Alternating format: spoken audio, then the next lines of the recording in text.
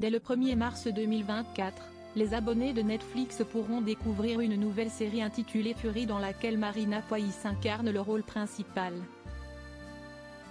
Dans les colonnes de télé 7 jours, elle a expliqué que son entraînement pour cette fiction avait été perturbé par une grave blessure.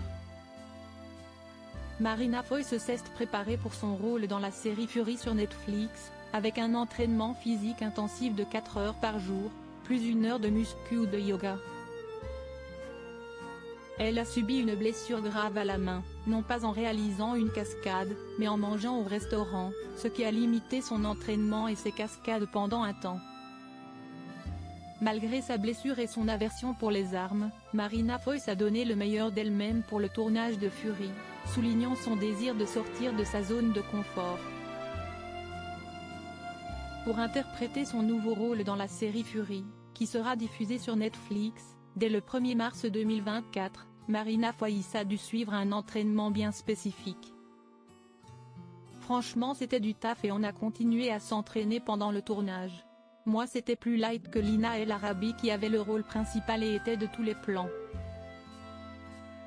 Mais nous avons eu une période de 2 ou 3 mois pendant lesquelles nous avions 4 heures d'entraînement physique pour les cascades plus 1 heure de muscu ou de yoga. C'était très intéressant car le corps est au centre du travail de l'acteur, a ainsi expliqué la comédienne dans les colonnes de télé 7 jours. Marina Foïs, je me suis à demi sectionné le tendon. Seulement, son entraînement intensif a été perturbé par une blessure. En effet, celle qui a perdu son frère dans un terrible accident a expliqué qu'elle s'était gravement blessée, mais contrairement à ce que l'on pourrait penser, ce n'était pas en réalisant une cascade.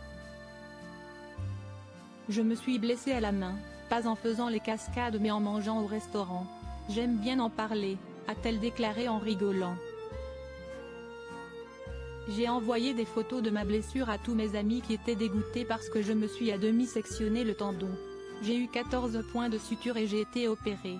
Donc ça a limité mon entraînement et mes cascades pendant un temps, a-t-elle encore ajouté.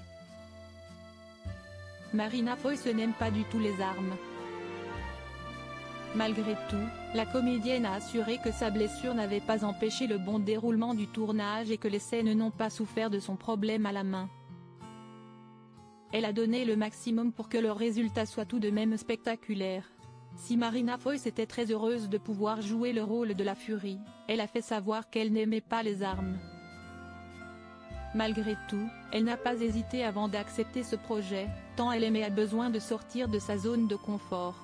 Je peux facilement dire oui à quelque chose qui me fait peur.